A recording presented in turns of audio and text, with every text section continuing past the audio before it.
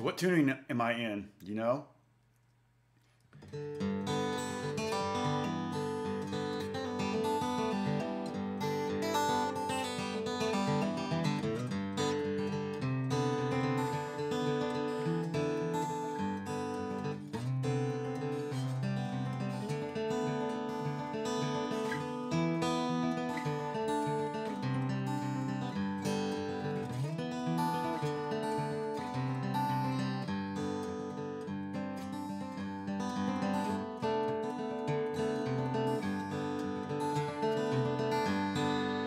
I'm in open G. Didn't really hit that string.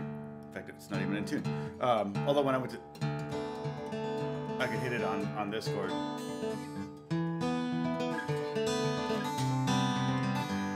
So I'm in open G, and that was so D, G, D, G, B, D.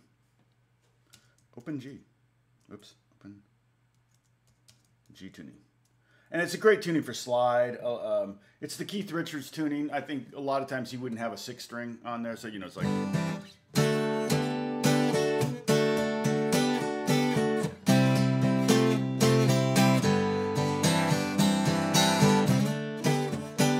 But a lot of bands, I think Black Crowes, they sometimes use open G. Keith is almost always in open G. It's pretty funny. It's like, wow, it's crazy. And he makes it sing, you know? So if I play the top 5 strings as a G chord, I can hit the bottom string too, but that's going to be a D, so it's going to make it sound more like a second inversion G chord, meaning the 5th is on the bottom. There won't be a quiz on that. I'll probably get my mug in about 2 weeks. I need to, oh, you know what? Alex was here yesterday and I forgot to ask him how to do this. I got to turn, so my daughter did the image of the guitar that I posted on the Discord and on the t-shirt, and shoot, sorry, my brain just shut off. But it's not, I couldn't get rid of the background on the image. There's a way to do it. It's not a ping, it's something else, and I've just got to figure out how to do it. But basically, just the black ink, I only want that. So that way you can change the color of the shirt, because I think Bonnie doesn't want a white shirt. So, and I want there to be as many options as possible. So, but yeah, and then also the weird thing is that I'm just using the Teespring, which is the vendor, and so they have this shirt design, you know, window on their website, and so I was doing it through there, but I couldn't even like change the justification of the text. That's why the text on the coffee mug is to the left. I wanted to put it center, you know, but it didn't even give you that option. I'm like, it gave you the option of the size of text and some of the different fonts, but yeah, it was kind of weird. Get out of town.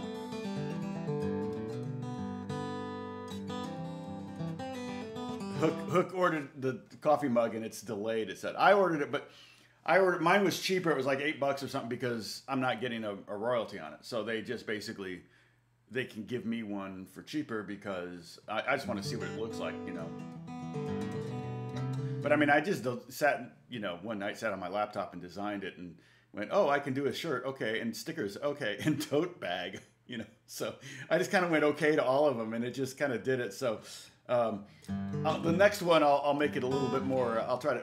The next one I think is going to say, don't worry, there won't be a quiz on this, and it'll have a little guitar on it that my daughter designed. So I worked with a couple young aspiring pop artists yesterday, brother and sister. And the girl, she loved the Epiphone that Emma designed. She was like, wow, where did you get this? And I said, well, I mean, I got a Guitar Center, but my daughter did the artwork. And she goes, that's so cool. Would you do one for me? I said, sure. You know, she's out of work right now, so she needs some income. So I'm in open G, and one of the things, like the thing that Keith Richards does all over the place in open G is he does suspensions. And remember, I always say this: music is all about tension and release. You know, you create some tension, and you know, like the 5 chord goes to the 5 chord goes to the 1 chord, or the 4 chord kind of is the amen cadence to the 1 chord. So that would be like C to G, D. But if you do like, you put a 7th in that D chord, it's a little bit stronger of a, you know, a little bit stronger of a, that's not quite right. What would it be?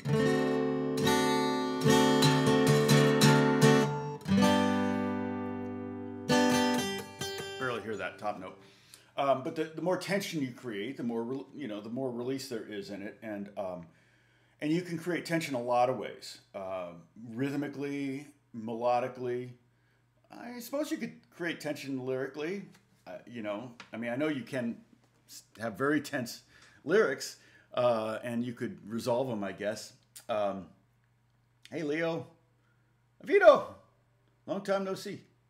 And so I'm going to go shorter today because I have a bunch of stuff I have to do today. And I put in the title of the video the chord thing, chord progressions. But I may just do kind of an Ask Me Anything. So I'm sure Vito will keep me busy. But you guys can start asking questions if you want. If you have some questions about any guitar stuff or anything like that, I'd be happy to answer those if I can. And then, so the sus thing I was talking about is, so here's the G chord like this. Here's a sus 4. See how that wants to resolve. Here's the sus 2. I'm at the 2nd fret of the 3rd string. And that could either go down to G, that A note, or it kind of wants to go to also up to B.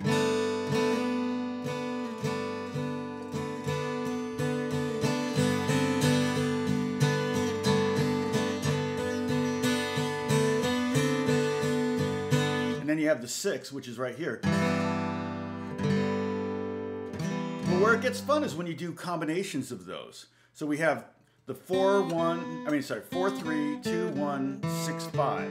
Okay, here's the 5, the 5th of the chord, the root of the chord, and the 3rd of the chord, right there. And you could do this on a regular tuned guitar, to be honest, because those 3 notes didn't get changed, and I'm in open G right now. But you could do the 2, 1, and the 4, 3.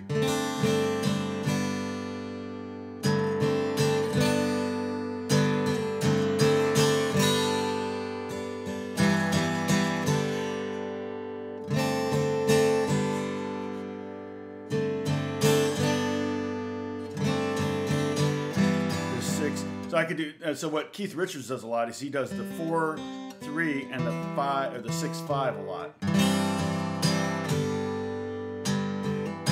So he's like.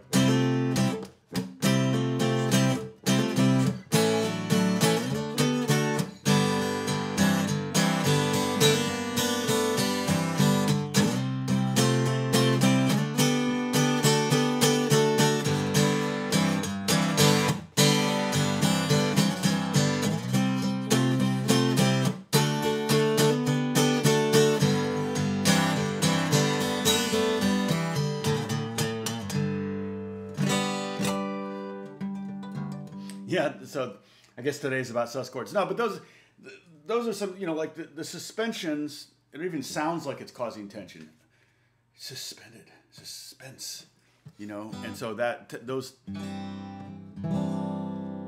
doesn't want to sit there, it wants to go somewhere, right? So that's tension. If I just sat there and played the whole song with one, like that chord, and then the last chord of the song was, now this, what you could call this, because keep in mind I'm in open G, this could be a kind of a C2 over G, because this represents the 2. But normally, like if you were playing a G chord and you went like this, that would be C over G, and then you could do that. So I'll go back to standard tuning.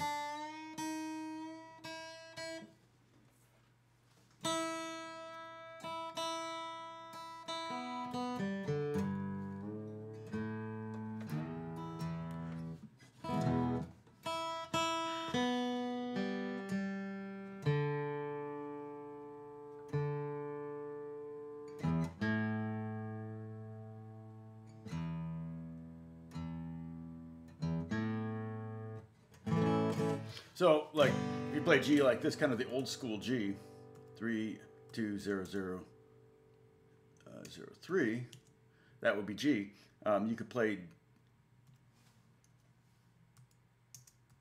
C over G like this. So it's a C chord with a G in the bass. That's what that means. When you see a slash chord, it's the first note letter is the chord, and the second letter is what's on the bass. So, like for example, you could play just a regular G like this, and then if you did like that, that would be G over F sharp. Oh yeah, yeah. I saw that.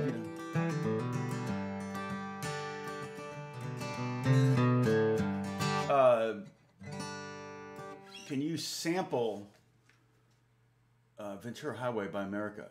Can I, or you mean for a song? I'm not sure I understand HB.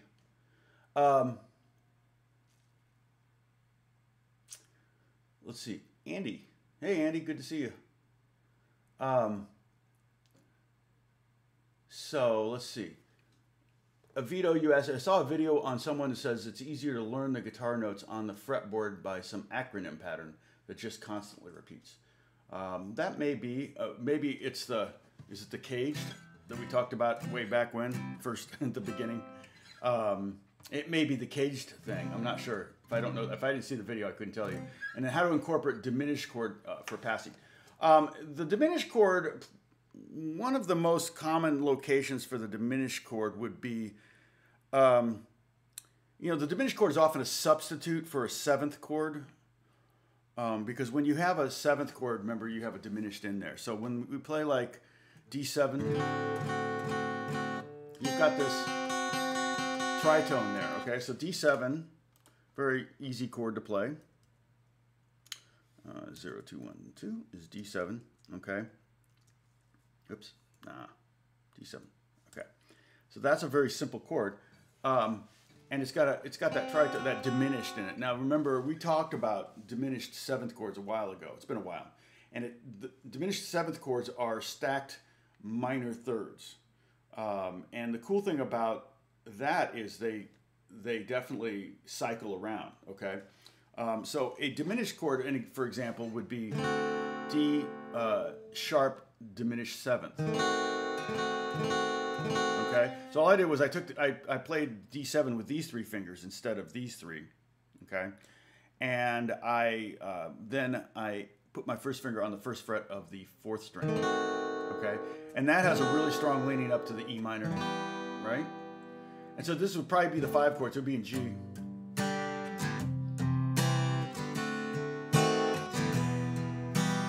So that's a very common, the 5 chord when you're going to the 6 chord. So we're going D to E minor. I can even go D to D diminished, D sharp diminished. It creates a lot of tension, right? This note wants to go down to B. This note wants to go up to E. This note can go either way. And then this note wants to go up to G. So you've got a huge amount of tension there, just like you would with a B7. Okay? So for example, a chord progression could go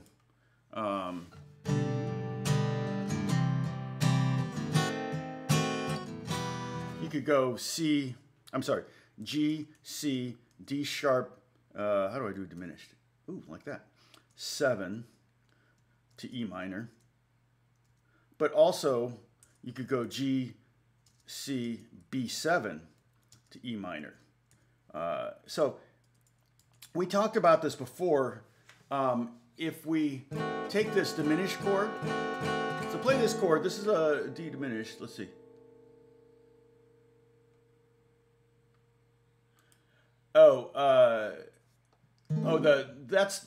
Avito, the B, E, A, D, G, C, F.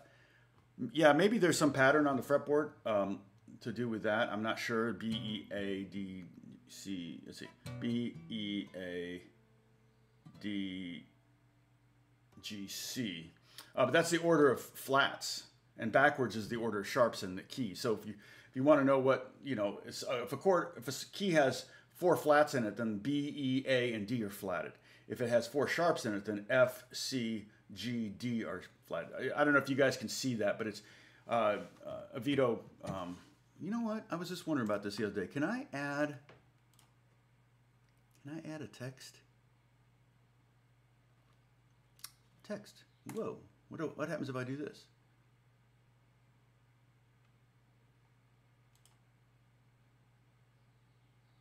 I hit OK. All right. So B-E-A-D. Oh, there it is. It's all giant. What was it? B-E-D-G-C-F. Yeah. Okay. But let me make it smaller. Can I make? Oh, I can make it smaller. There we go. Just drag the corner like that. Okay. So this is what a veto is referring to. And so if you want to know, like if a song has 4 flats in it, then the flats are going to be B flat, E flat, A flat, D flat in that order.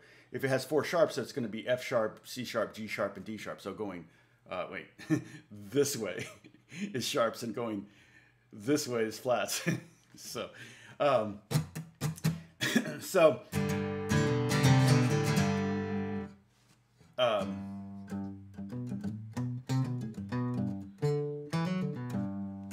hey, guitarra real.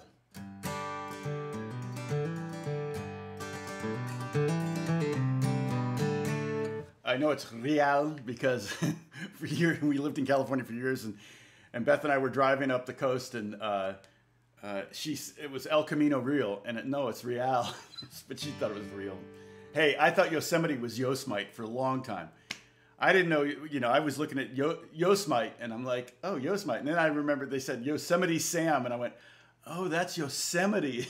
So, there's a lot of weird words like Cahuenga Boulevard. Let's see, what's another one? Sepulveda.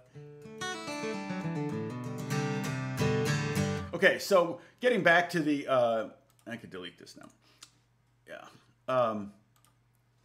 Getting back to the diminished thing. Okay, so this is a D sharp 7 diminished chord. Let me write this out. So XX 1 2 1 2. Okay, and this is called D sharp diminished 7. Okay, and the notes in that are D sharp, up a minor third, F sharp, up a minor third, A, up a minor third, C. All right. Those are the notes in, D sharp, F sharp, A, and C. They're not in order. If I were to play them in order, let's see, D sharp, F, wait, what is it? D sharp, F sharp, A, quite a stretch. But this is just another voicing. It's another way to arrange the same notes. Well, you don't live in Los Angeles for almost 40 years and not pick up a little bit of Spanish. A little, very little bit.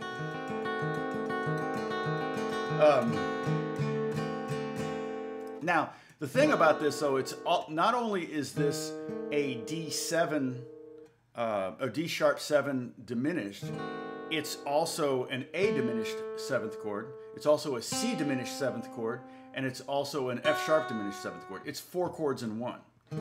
Because, like I said, the D, it's D sharp, F sharp, A, C is the D sharp diminished. But if you start on the F sharp, A, C, D sharp, that's the same as F sharp diminished 7th. And then if you start on the A, you go A, C, D sharp, or E flat, F sharp. That would be an A diminished. It's the same 4 notes. And if you start on C, C, D sharp, F sharp, and A, that's a C diminished. So that means that you can repeat this chord every 3 frets. So if we go at the 1st fret, we're here. And this is a D sharp diminished 7th chord. So is this. So is this. So is this. I always use this as an example of the, you must be the rent. I can't be the rent. You must be the rent. I can't be the rent. Dastardly Dan or something like that, right? It's a very, very old school movie kind of piano thing. And so there are really only 1, 2, 3, 4 different diminished chords. No, actually, there's only 3 diminished 7th chords, and then they just repeat themselves. Okay. Then the other thing that you can do from this is cool. I can, by moving one of these notes down, I can turn it into a 7th chord, just a regular old dominant 7th chord. So for example, if I take off the first finger, I'm back to D7, right? If I take the second finger, or the second fret of the 3rd string off, then I'm here at A flat 7. So if I take the A down to A flat, now that's an A flat 7 chord. Okay? So D sharp diminished 7th, D7. D sharp diminished 7th, A flat 7, D sharp diminished 7. If I take off that, it's a B7. If I make the B string open, and I'll tab these out in a second. And then the last one is if I take this note down a fret, I get this, and that's F sharp 7 or F7. So any one of those, so you could do the opposite. You go the opposite way. Any one of those, if you take the root of the chord. Of any 7th chord up a half step and leave all the other notes alone, you are going to create a diminished. So, for example, we take A7. Okay, so here's A7, X 0 2 0 2 0, and that's A7. All right, but if you just take that A up a half step, now you got A sharp diminished 7th. Does that make sense? I think this is right. So now it would be X 1 2 0 2 0.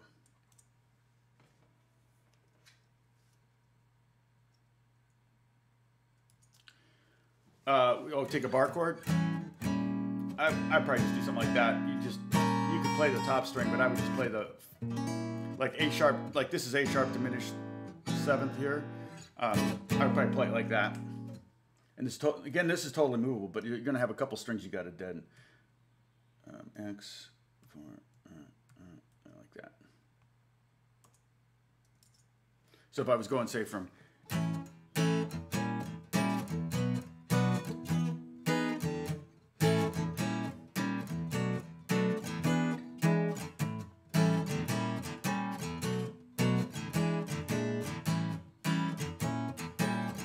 that's probably how I would play A7 so much of the time. You know, and I like having that leading note on the bottom.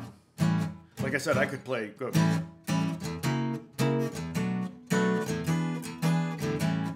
I could do any one of these. So I could go down to this one.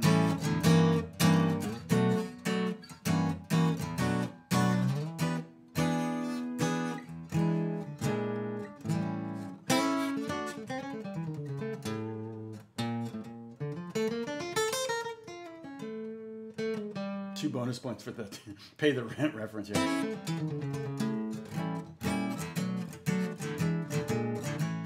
And here's just what I'm doing there. Just no quiz on this, but if you're curious what I'm doing there, so that's an E7 chord. I'm just taking the C7 chord and I'm going up. So I'm playing E7 like this. E7 X. What is that? 7 6 7 5 X. You could play the top string, but I wouldn't because you want to keep this a movable chord. So I deaden the bottom string and the top string. It's a middle 4-string chord. What did I do? Oh, I did. Did I do air quotes? Did I do air quotes? Shoot.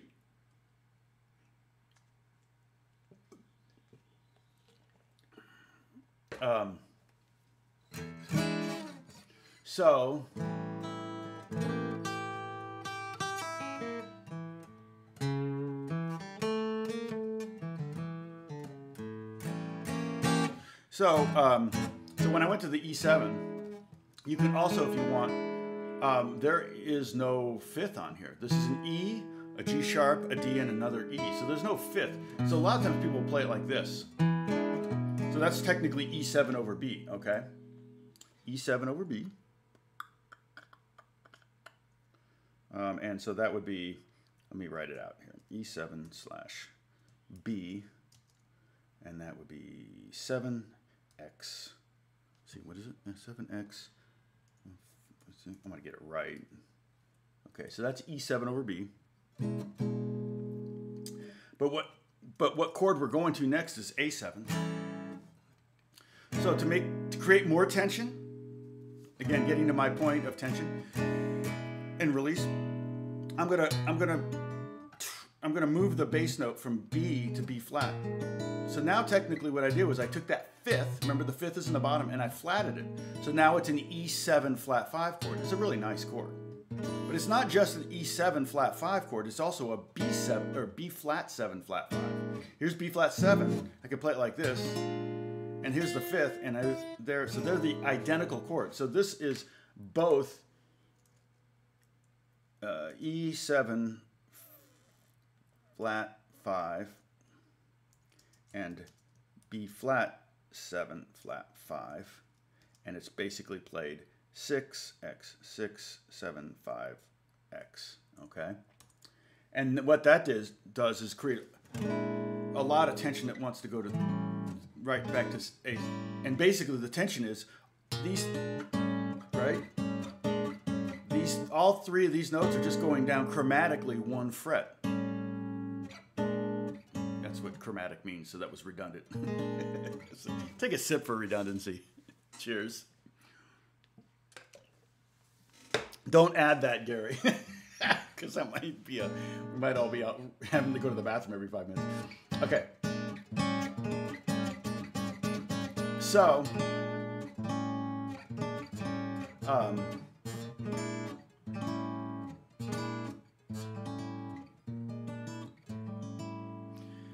but the top note is staying the same.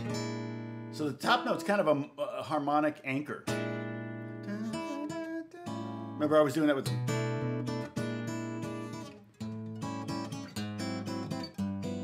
I can just keep moving those chords. I can keep moving those notes down, you know. All I'm doing is I'm just going the whole time, keeping the E on top, basically. It's a good exercise.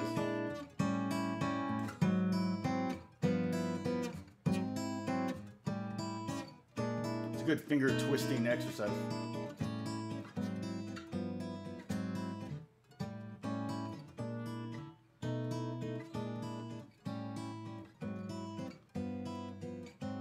Sorry. Okay.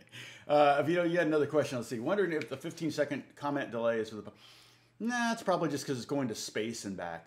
Maybe, but if a comment... I'm not approving any comments unless the algorithm says comment held. So none of these comments are being approved. They're all just... And no one's sitting there waiting to approve these comments. Yeah, harmony in general is fascinating. Piano, guitar, all that. Very fun. Let's see. How do you harmonize on... Let's see. Yeah, how to harmonize on electric during a solo. Well, that's hard because if you're just one person, you need a harmonizer to do it, and you need a harmonizer that technically is a smart harmonizer that would follow your key. But you know, I'm not a fan of that. I mean, in the studio, have I ever done a harmonized solo? I can't even think I've ever done it. But I mean, I use what's called double stops all the time. And so double stops are basically harmonizing with yourself on the fly. I'm basically harmonizing.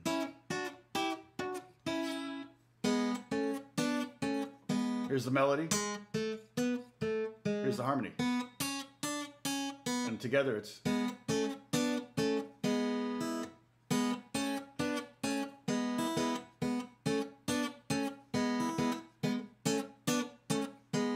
Oh, well, Bruce, I hope the thunderstorm doesn't stop you from finishing my cigar box guitar, man. Come on. You need to get, like, power tools that you can pedal.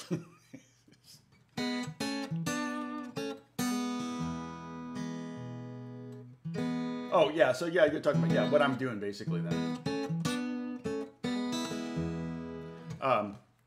Yeah, it's just a matter of kind of visualizing your scale. So if you're in the key of C,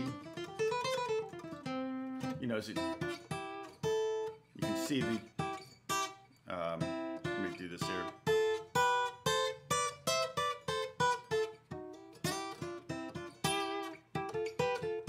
I mean, it's easier to do on one string. So if you just play like a G scale, on the G string, and then you play the third up from that. So you're playing the G scale starting on B, on the B string. Then you can see all those shapes. And the easiest is on the third and fourth string, or second and third string. For thirds anyway. Because on the top two strings, if I ever do the C scale, oops, and then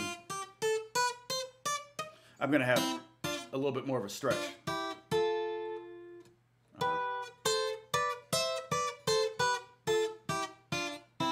But then you don't want to just harmonize in thirds. You want to be able to do six. So like in G, here's a G scale on the top string. And then down to six. And the sixth is an inversion of the third. See, this is the same harmony, except I've got the G on the bottom instead of on top. Those are thirds. Same thing with six. Oops. And I mean, those are six. You hear them a lot in blues or in country music.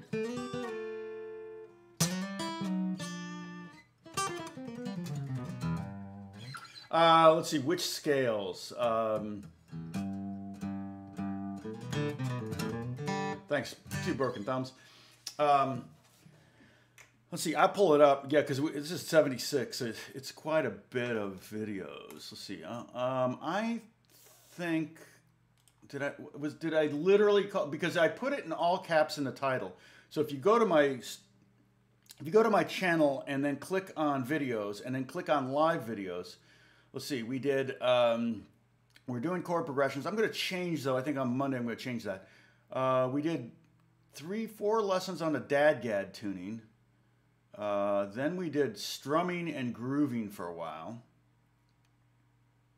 Today I'm just kind of answering questions, so if you're expecting more, I mean, chord progressions I'll play into it. And then we did lesson 53 is blues basics. We did that, kind of messed around with the blues for about a week, 10 days. And then finger picking, I showed you a bunch of Giuliani arpeggios that we utilized and stuff. Chord theory ended at lesson 29. Let's see. Okay, lesson 22 is still chord theory. Circle of fifths was lesson 21 and 22. Chord theory. Modes was, I talked about modes 13, 14, 15, and 16, 17. So that might have some stuff. And then the caged method too. I also, when I did, you know, that's not a bad idea. I could do scales. I mean, because we really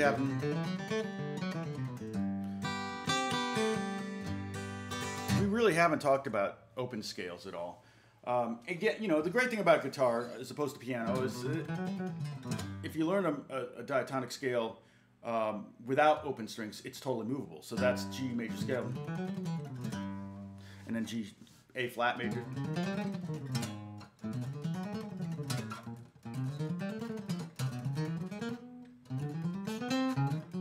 Totally movable. On piano, you have to like learn everyone individually. But you have to also, with guitar, you have to time your right hand and your left hand together, which is difficult. But with open scales, and that's one I could generate some diagrams too and post them here so we could be following them. I could do G minor. I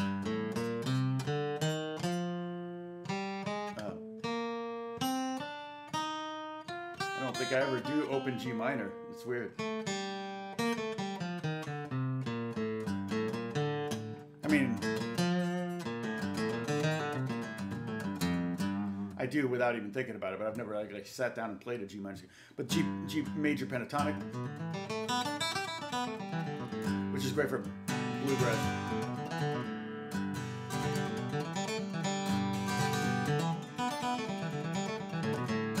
And I mean, one thing you could develop to help you play in like a basic bluegrass thing is to be able to go back and forth between G major pentatonic, and C major pentatonic, and then D major pentatonic.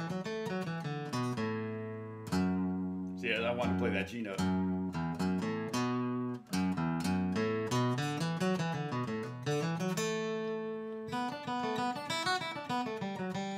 Oops. But when I play D over D, I usually do include the. I usually include the B and the G, so I don't usually think D pentatonic over D for some reason. Over the 5 chord.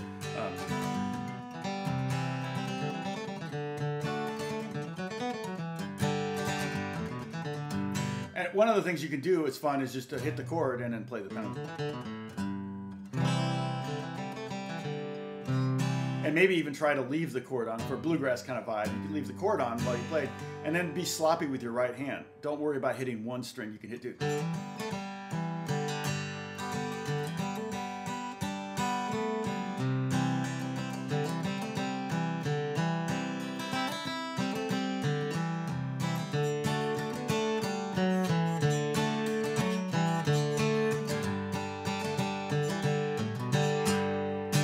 All right, so Vito, is there an exercise to improve on sliding down your fretboard down all the octave, like on one string? I'm not sure what you mean. You mean just like going like that? I mean, I'm not sure if that's... I know, like Django, what he would do is he could make it sound like a chromatic scale, like he was going. He would just go. He could nail it though.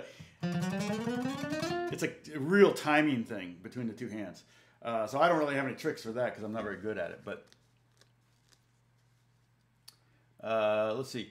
Leo is asking me a question. Let me get some different questions here. Let's see. What about just playing the root note to harmonize? I don't know. So I'm just making sure I don't.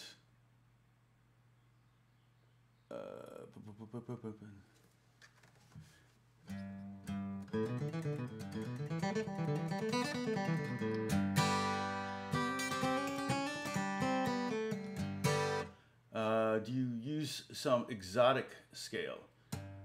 Sometimes, yeah. Sometimes especially on oud.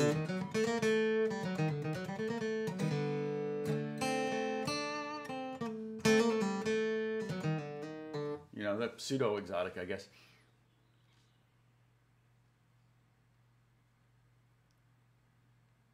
Let's see, Leo, what are you asking me? Tom, any advice, as I am creating several songs and I have singing and lyrics and want to use the guitar to accompany it, creating a wall sound based in the guitar playing?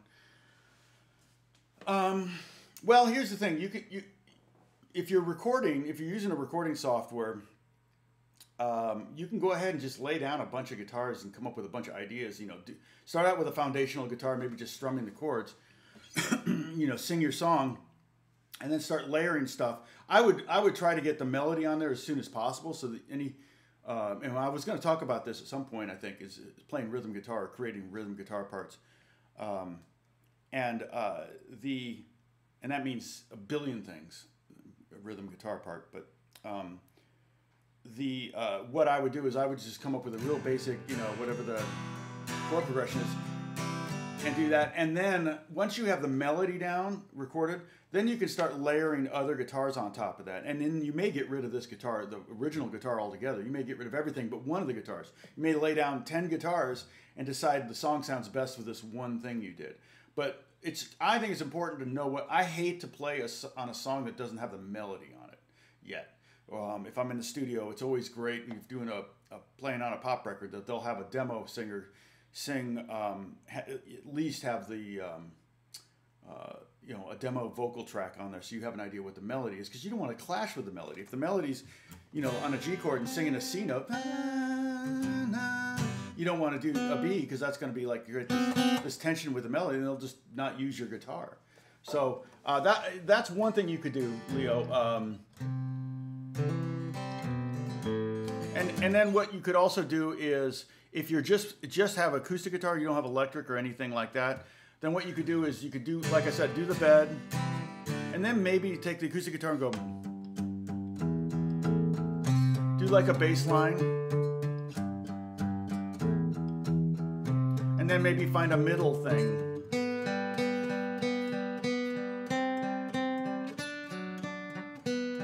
Right? So that would work over the, and then this, and then maybe a top thing.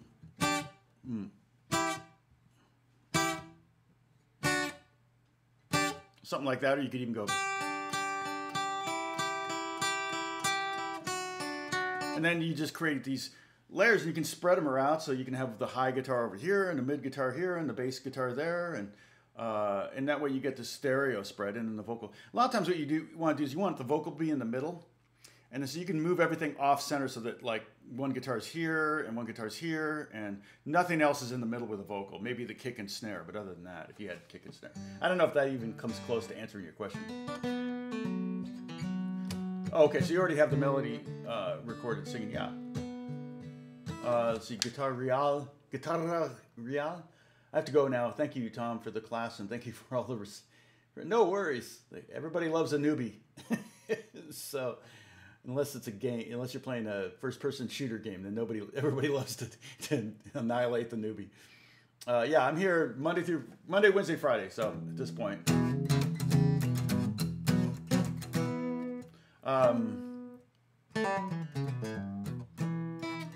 Yeah, I mean, and if you listen to pop records, for the most part, especially nowadays and for the last 10 years, pop records tend to be very minimalistic.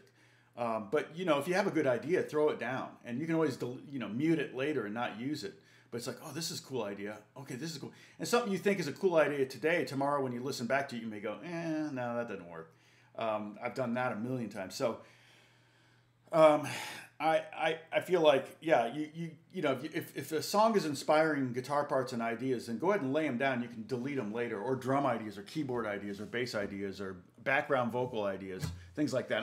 I know, Leo, you're not talking about writing a pop song. You're just talking about a simple song. Or, I mean, not a simple song, but maybe, I don't know what style of music you're talking about. I'm sure it's probably not pop. But, I do think that there's a lot of things you can learn from pop music in general. One thing, the importance of a good melody. There's a lot of songs that people write and they play them for me, and oh, how do you like this country song? And it's like 2-note melody. I'm like, yeah, it's not very interesting. Or a blues tune. That's even more common when somebody's like, oh yeah, check this song out, and it's like a little boring. It's got to have something going on. You could try to come up with some parts in alternative tunings. The only problem with that is you're going to have to figure out the song with those tunings.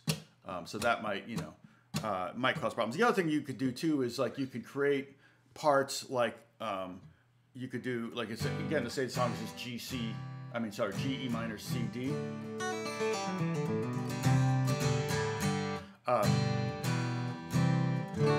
Something as simple as that. You could come up with a part that's just like, just G, E minor, C, like that.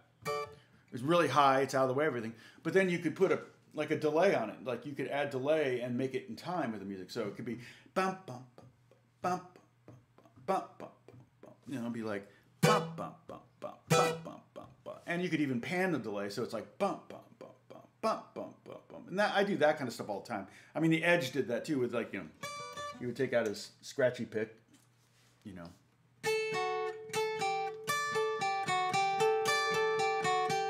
and the delays would make it sound huge. So that's always fun. The secret to the huge the delay thing is to set the delay to dotted eighths. I don't have Logic up right now. Otherwise, I'd show it to you. But maybe another time we could. Again, I think Catherine, I think it's a good idea to maybe do scales. I did scales in DADGAB, and I talked about scales and modes, but I didn't really. We could sit down, because I realize oftentimes I get kind of advanced on some of this stuff. It's hard not to. But on these live streams, so I want to keep them a little bit more basic. I'm still trying to kind of formulate how basic I'm going to make my beginner lesson, like my progressive lesson thing that I'm doing. I hate to call them lesson of the week because the first ones are so simple. I think lesson of the minute, you know, like you could do the lesson and then just watch the next one, then watch the next one. So I may just call them lesson 1, 2, 3, 4, 5, 6, 7, 8, 9, 10, that kind of thing. Yeah, ping pong delay. Yep. Yeah, Echo Boy's a great. Yeah, Echo Boy's great. My son Alex goes, "I'm gonna buy you Echo Boy for Father's Day." I'm like, cool. So, but I have like 10 different Echoes that do that. I really like Valhalla Echoes. They're my favorites. Valhalla stuff is just great. I hear them all the time. I hear the reverbs all the time on pop songs. And everything they make, they just sell for $50. So not the whole catalog, but I think they only have 6 things that you can buy. Different reverbs. I really like the plate reverb. That reminds me of the 80s when I started doing session work. That was a big thing. My knee still hurts too, by the way, but it's getting better. And I've got to go here in a little bit, but Jim stepped out. Oh, can't log on. Need to make a new account. Oh, funny, Verdi. Hey, Verdi, we haven't seen you in a while. I'll touch my face so everybody can take a drink. Cheers.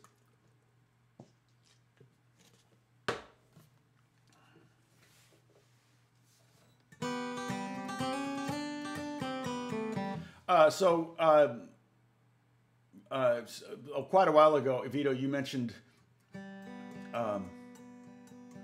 having like the G note be in every, or the root being in every harmony or something like that. That would be like doing a pedal thing. Behind.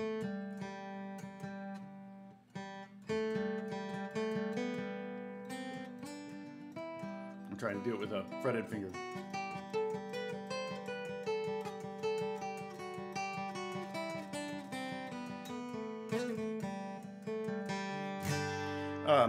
And that also talks, you know, like very common in rock music for a while there, they did pedal chords where they play like a D chord. And there's a D in the bass of all these chords. So it was D, G over D, A over D, F over D. You know, it wasn't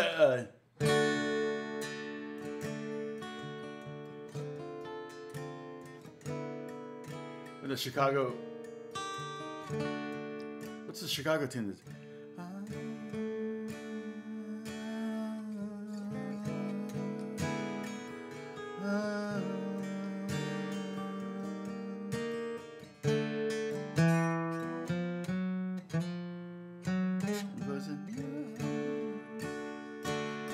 D, E over D, which is that Lydian sound, right?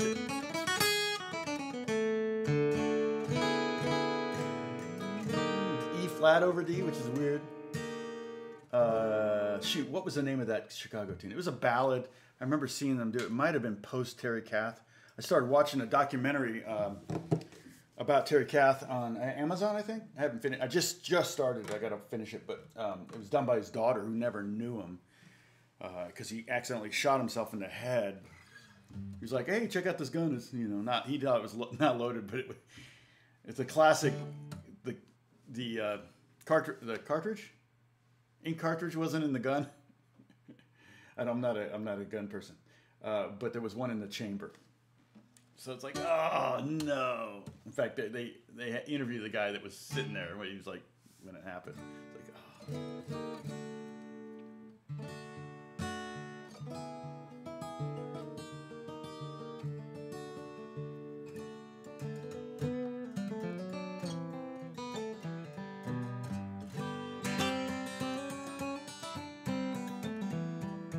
Oh, congratulations, Diane.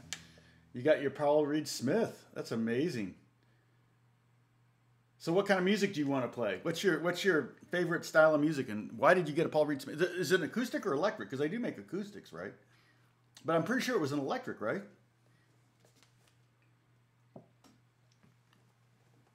I think I had my PRS out for one of our videos. Did I not?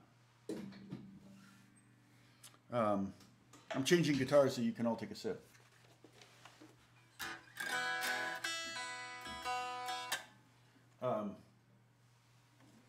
Acoustic, okay. So,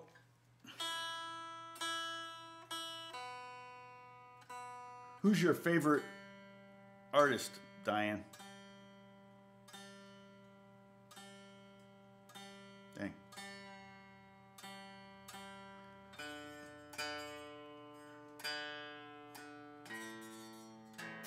Oh, Alex and I were shredding yesterday. It was pretty funny.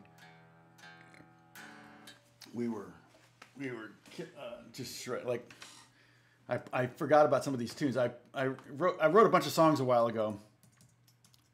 And let's see, like back in the early 2000s, I was kind of working on a rock record that I never finished, but uh-oh, did it just reboot? Let's see if I can get some sound here. Bum, bum, bum.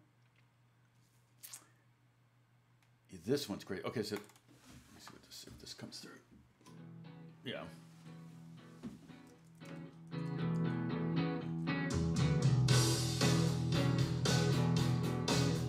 It's kind of like a country thing.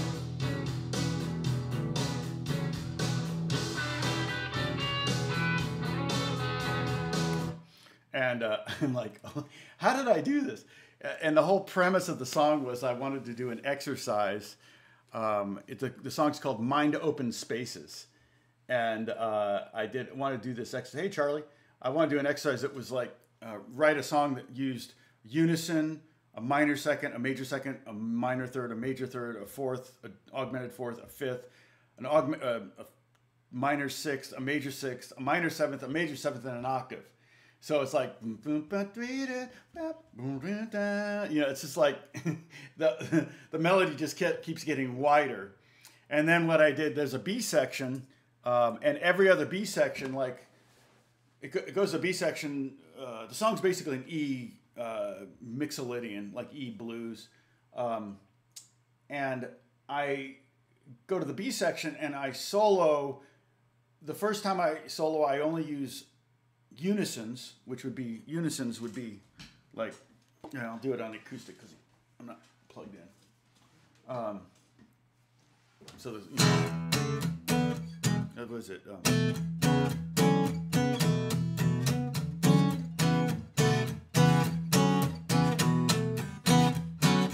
And then that would be unisons. So I could pick any note in the key and just do a unison with it. I could do 2 Ds, right? And then the second half of that solo, in that little short break, I would do minor seconds. And then the next one I did seconds and minor thirds. And the next solo, the B section, I did major thirds and perfect fourths. And so it was just like this study of like, how can I solo only using one interval? And it was kind of like this, whoops, let's see, where is it?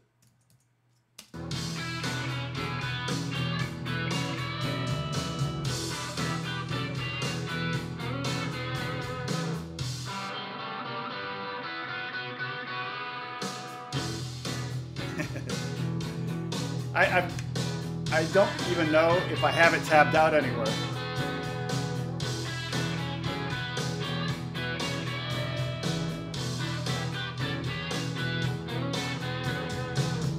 Here comes the B section. Oh, minor seconds. Major second. Minor thirds.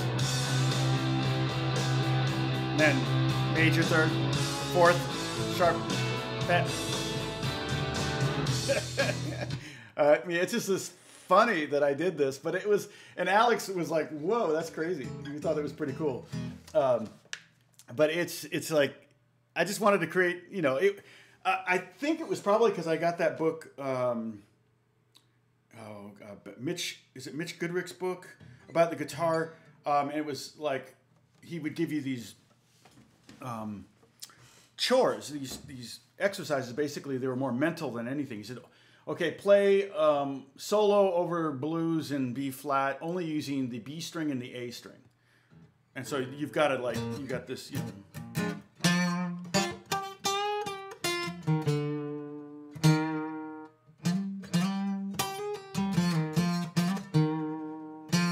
The F chord, and then and you want to go like that, but you can't because it's not, you're not allowed to do that string. And it was those kind of mental exercises trying to get you out of your boxes of playing. Because when you've been playing a long time, you tend to kind of gravitate towards these things that you've done, especially when you're nervous, especially when you don't have any ideas, especially when you're not in the zone. I mean, that's the most fun place to be when you're working or you're playing and you're in the zone. And it's fun because some of these songs that I recorded, I feel like when I was soloing, like, so here at this point now it goes back to the A section, and that's unison.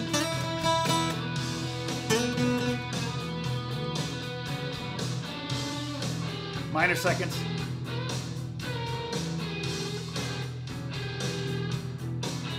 Major second.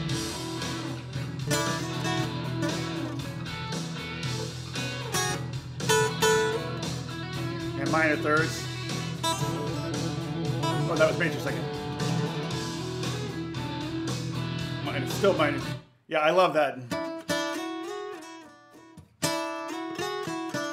It's so weird, but that's a major second. So. And all of those notes are in the key of E mixolydian. Almost as like a cartoon. But that was me just using intervals. Okay. Oh, it's 2:50. Well, thank you for keeping tabs on the clock there. I mean, it's not critical that I stop at noon, but I do want to. I have some stuff I gotta get done. So let's see. What else?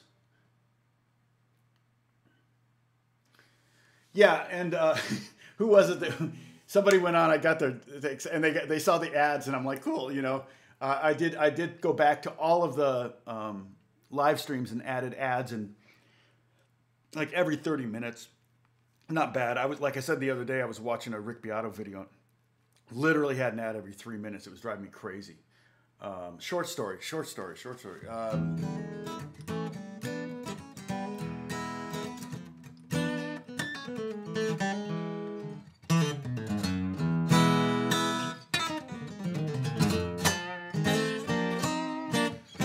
see. Can't think of a short story. Short story. That's a good one, Charlie. I need a subject. Okay.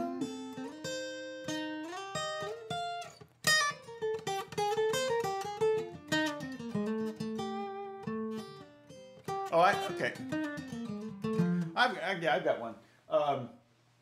So my band in Indiana, before I moved to California, I had a top 40 band, and we worked a lot because the trumpet player, who was kind of the leader of the band, he owned a booking agency and managed about 30 bands, and of course he got his band the best gigs. So the gigs. Oh, sure, I'll do the Discord link right now. Where is that? Here we go. And so we link right here. Invite people. Okay. All right. So here's a link, Verdi. And so we would, we played a lot of gigs. We did mostly like proms, homecoming dances. This was, 79, 80, 81, 82, and then I moved here in January of 83. So, proms, and then frat parties, a lot of frat parties, or occasionally a college, like dance for the whole college or something. Like a smaller college would have a dance for all of the students rather than, and this was one of them we did in Hanover. I think it was Hanover College, which is where, it'd be funny if, what's his name? Woody Harrelson was there. Did he go to Hanover College? I know he's from Hanover, Indiana. Let's see, Woody Harrelson. Just curious. I'm a big Cheers fan. I love Cheers. And he always talks about, and he always talk about Hanover. Maybe he's not. Oh, it says he's from, oh yeah, he went to Hanover College. So when did he go there? Early life. Yeah, his dad received a life sentence for a 1979 killing of a judge. Did you know that? He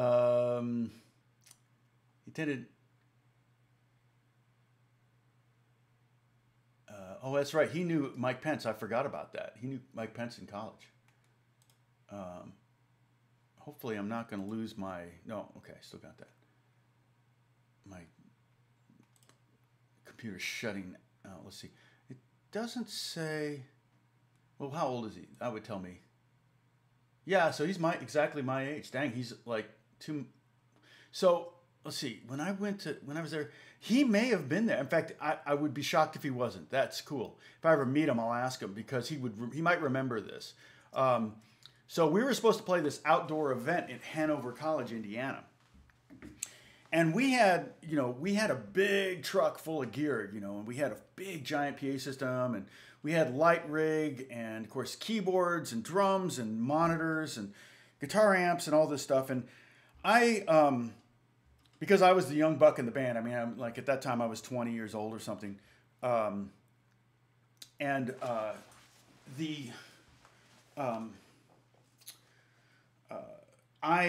other guys in the band were all in their later 20s. They all married.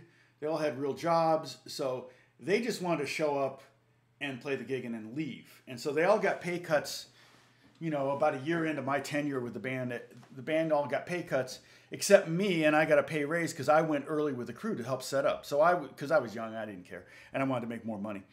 So, and I liked hanging out with the crew. So, because we had a roadie and we had a light guy and we had a sound guy. And so I'd hang out with them, and we'd drive down in the truck or drive to the gigs. And Hanover's in the southern part of the state, so it was probably a good 2.5 hour drive to get there from Indianapolis, and it's just pouring rain, and we were supposed to play outside, and we were wondering what the heck we're gonna do, and is it gonna get canceled? We didn't know. We're driving all the way down there, and we get there, and they're like, no, we're not gonna cancel, but we're moving it into the cafeteria. So this was going to be an outdoor event. They're moving into the cafeteria. And I'm like, oh, okay. And so these kids were amazing. So what they did was they took they went into the cafeteria, pulled all the chairs out and stacked them really high, pushed them up against the walls, covered the chairs so you couldn't see them with black plastic tarp paper.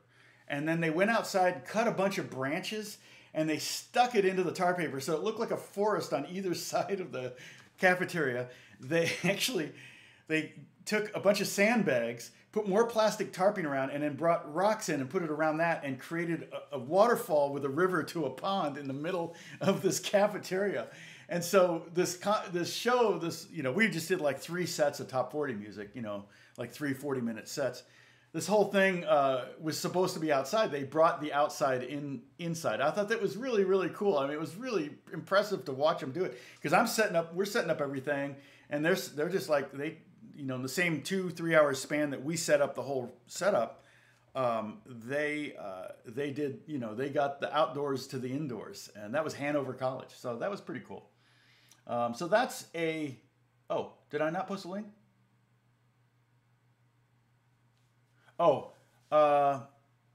Yeah, I don't know. I think I'm the only one that can post links, interestingly enough. But did that one not work? Let me do another one.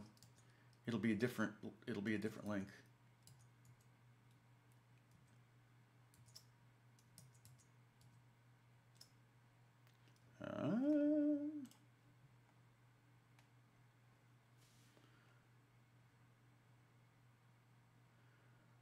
Let's see. Where is it? Oh, there it is. Okay. I'm tired. Dang. Sleepy. Oh, look. Dennis, you can post a link. And look, I'm going to post a link. Let's see if they're even close. They're not even similar. Yukons. No, UCQNS. Weird. Anyway. So that's my story. I should see if anyone I know knows Woody Harrelson and see if they can ask if he was he might have been there because it would have been a dance that was for the whole school. It wasn't like a single frat. I'm pretty sure it wasn't a frat that, I don't even know if Hanover has fraternities. Um, let's see. Went to Hanover. Oh, here's Hanover College. Fraternities. Oh, yeah, they do have fraternities. Chi Omega, Alpha Delta, yeah. Former chapters. Yeah, so I don't know anything about fraternities. But anyway, so that's a story. The funny thing is that band I had a lot of stories on. Although, yeah, if I think of a band, I can usually think of a story. So,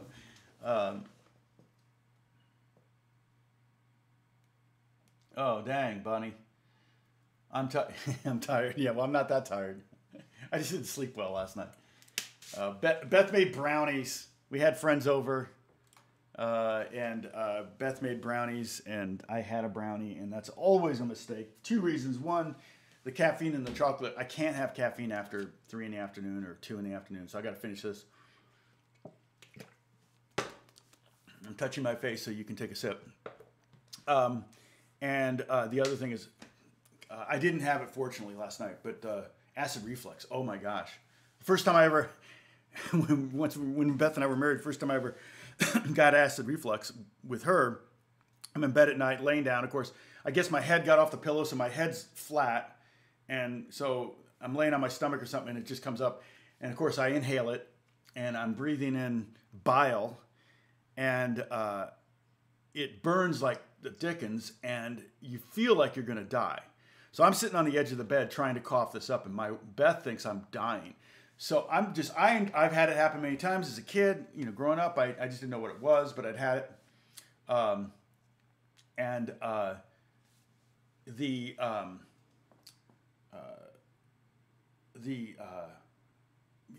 was, just all I had to do was keep coughing until I got the last of it. I knew I was waking her up, and she starts pounding on my back thinking I'm choking. So I'm trying to deal with this, and then she's like beating the crap out of me. I'm like, and I can't talk. I can't get enough breath to talk to tell her to stop. So after I recovered, she was like scared to death that I died or something.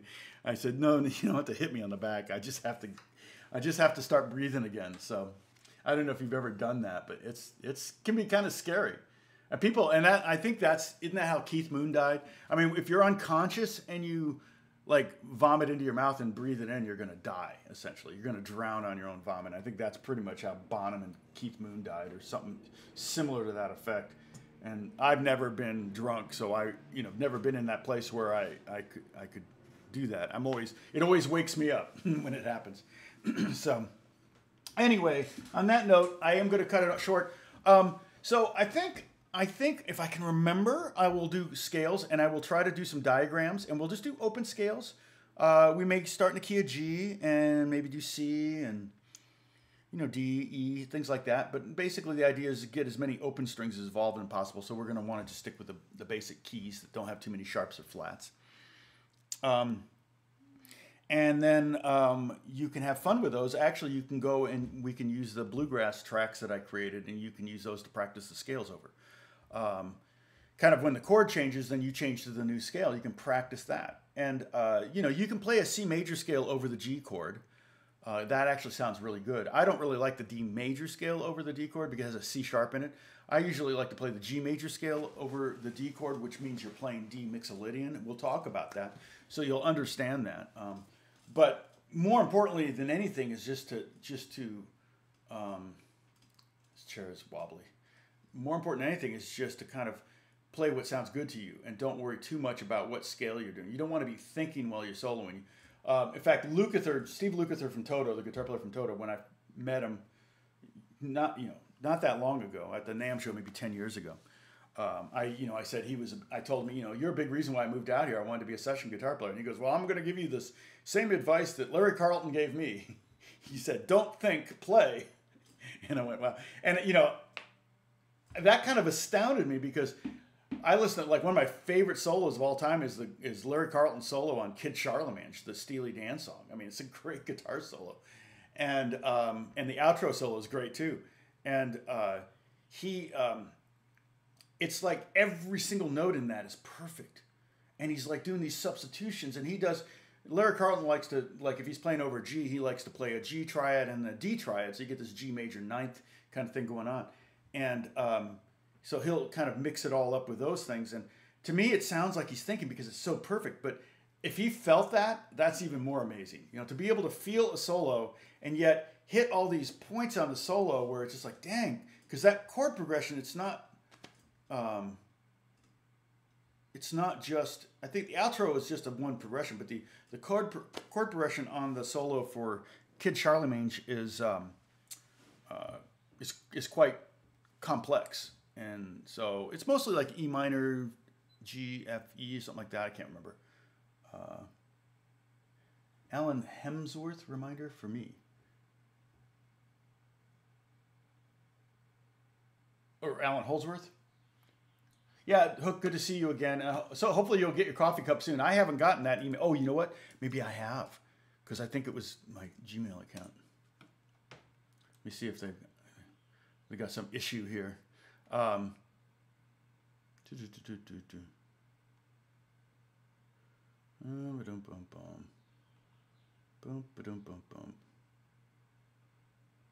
I don't see anything. Oh, your teaspoon sent to production. Okay. So, all right. So, but that didn't say anything. Okay. So I am going to go. I'll see you guys on Monday. And like I said, we'll probably talk a little bit about scales. We'll do that kind of stuff. Okay. And we'll have fun. And, oh, you meant the kids show? Yeah. Yeah. It's a great solo. It's one of my favorites. Top 10. And of course I transcribed it. I taught it to a bunch of students. My son, Alex, I taught it to him. He learned it. Yeah. It's one of those, if you really want to kind of do like fusion, you got to know that solo. It's definitely one of those. You too, Catherine. Have a great weekend. Thanks for the idea for Monday. I think that's what I'll do it. Okay. Yay. Bye-bye.